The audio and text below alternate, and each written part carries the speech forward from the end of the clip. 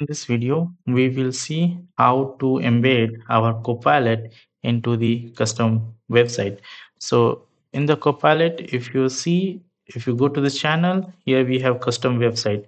So in the custom website, when you click the code snippet, I can see why. Because if you go to the setting of the Copilot and security, there I have enabled the authentication as authenticate manually, where I'm authenticating with the client ID and secret. This manual authentication we have configured. Okay, so currently this application user I have configured in the Copilot here, the Copilot on DNLB path DNLB authentication, this one. So this app authentication will authenticate that one. So where this permissions I have granted. So this you can see in my previous video. So once it is authenticated, so then only the code snippet or the or we can test it into the demo website. Those things we can do that. If it is authenticated as a Microsoft Dynamics, this authentication, if it is enabled with authenticate with Microsoft, then it will only authenticate for Teams and Power Apps. The demo of this one already we have seen, but in this video we are going to see with the custom website.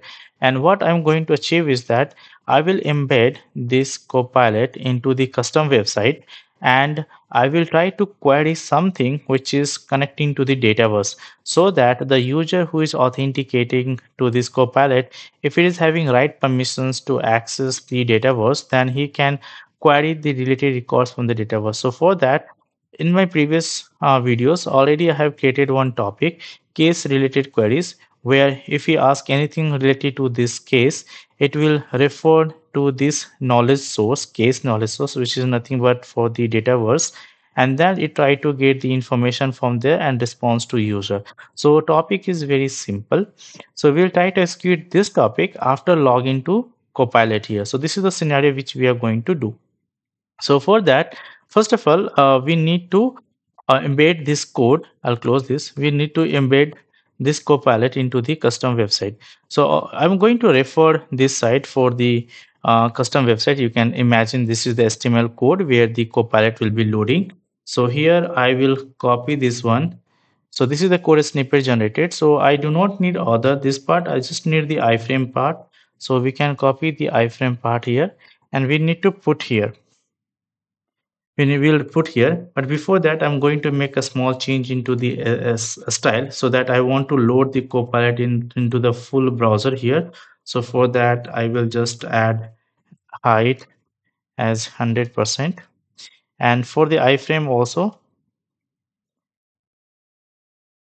height 100%, width 100%, and the border I want 1 pixel solid default color. So very simple styling. Like basically, I want to load the all the Copilot into the full window, and here I will delete this paragraph I do not need, and this JavaScript also, and then put my iframe snippet which we have copied from this side, from this section. And once we add that one, you will see the Copilot will be loading here. Okay, so I will include the HTML here. Okay, so fine. So now you can see the Copilot is loading here. So it is asking login. So I need to log in here. So once I log in, then it will authenticate me, and then I will try to ask any query. It should respond to that. But currently, since the app registration what we have created, it in the API permission of that one, we have not given permissions to Dynamics 365. So that is why if you try to access any queries related to the topic, which is the knowledge base, which is the Dataverse, so it should not respond me right value, right? So let me do that. Let me show you that. So I log in here with the user. So I'll just input my user ID.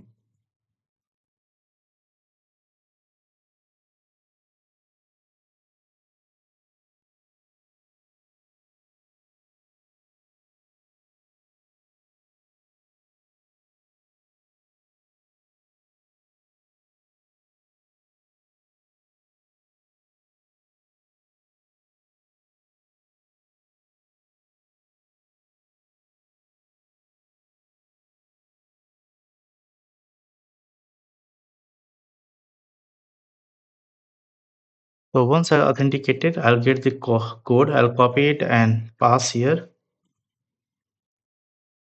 So it is authenticated now. So now my Copilot is giving the welcome message. So now here, if I'll ask any query which is related to my this topic, case related query, then it should respond to that. So for that, I'm going to ask question. I want to get the total number of cases or incidents in Dataverse. So basically, there is only one topic with respect to some query related to this. So it executes that topic, and now it should fail because this there is no the authenticated user is not having permissions to access it. So it will try to escalate it. So to fix it, we need to provide the access. So we'll go to the Copilot here. We'll add the permissions of the Dataverse. So done with CRM here. So we'll add this permission and grant it. Okay, once it is done, we can publish our Copilot. So I'll publish it. So the publishing and then setting of this one, it might take some time, but once we do that, then if you ask any question from the Dataverse, it will respond to that.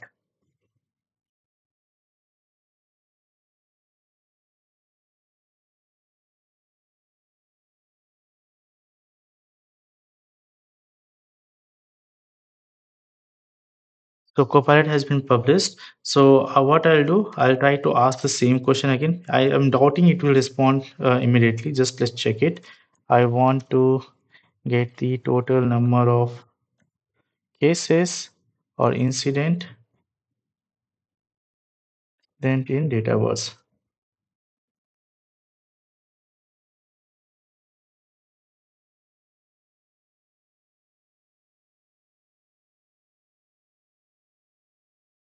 Now you can see it is giving two cases. Why? Because if I'll go to my application here, this is my same environment, the environment where I'm developing the Copilot.